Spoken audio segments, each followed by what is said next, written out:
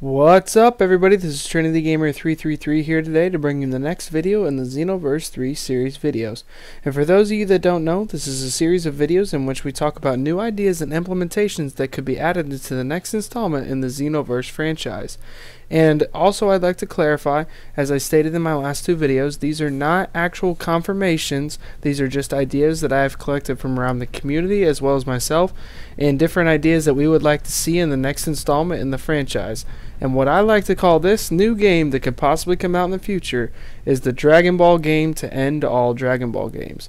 And today we're going to be talking about Part 3, Character Creation, Subpart 12, Final Character Creation Synopsis.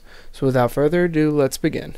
So the idea of the character creation system that they bring up, that I implemented and brought up and talked about that they should add into for the Xenoverse 3 game, is how it should link up with the different modes to add a lot of variety to your created characters, to give them their own unique feel set aside from everyone else's characters, that even makes you feel completely different from another person with the same race as you.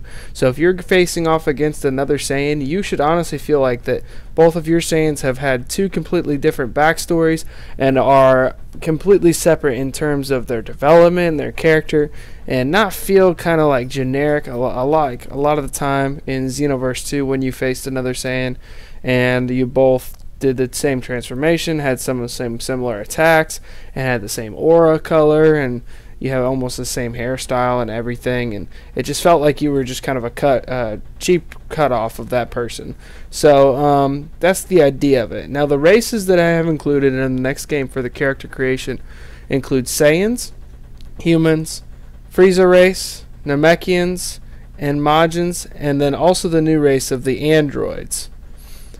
Now the opening creation should add many more options to set characters apart, add more color scheme options such as different layers of coloring schemes, so different skin layer systems for Namekians and Frieza race characters, and even the cell-like characters for the androids. Add more horn / tail / antenna / hair options to all the characters. And that was the opening character creation. Then we talked about keys, auras, and colors. And I think that they should add new types of key that affect the stats and the charge rate. Add new and many different auras to give them and add more variety to all characters. So this goes with my aura color video that I talked about, in which they could you could be able to charge up as a Super Saiyan with a green aura if you wanted to. Then also add the ability to change color attacks to add more variety. The next topic we talked about is transformations. And they should add a lot of unique and new transformations to each race that balances all the races to match each of the other races in terms of strength.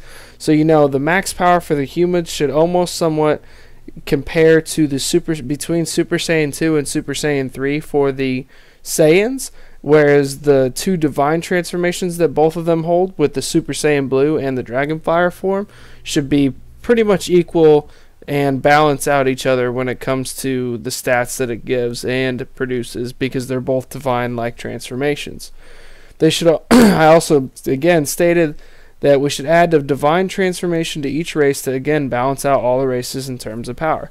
Because you look at Super Saiyans and even the Frieza race who had the golden form, and they felt very overpowered in Xenoverse 2, especially compared to the humans and the Namekians and the Majins.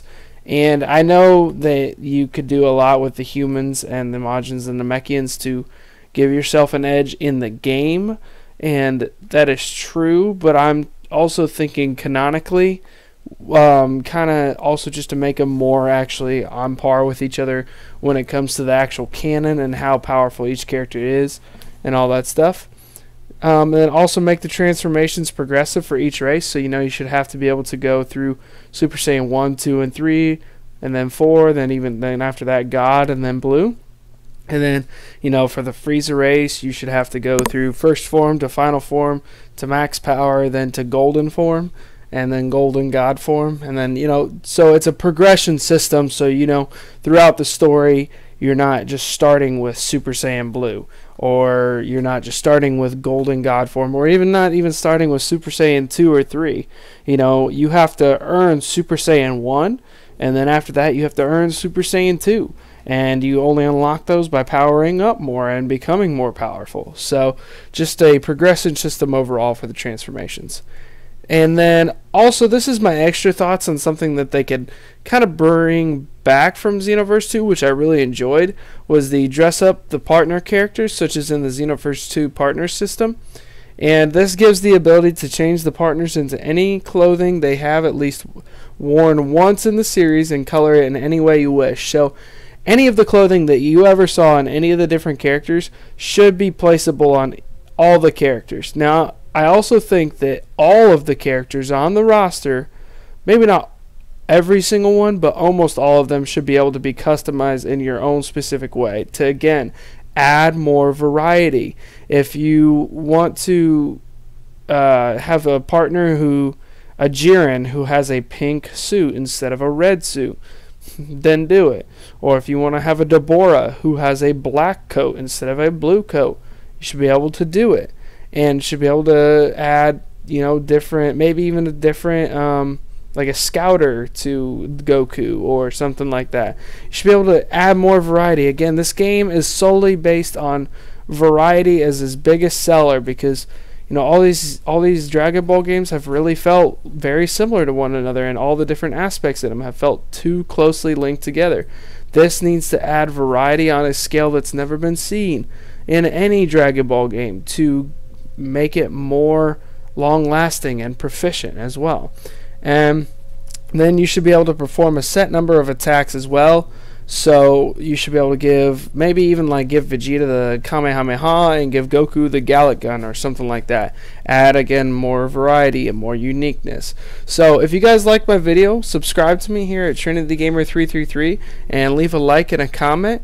And next time we'll be having video is the part 4, clothing, items, and weapons, sub part 1, the overview.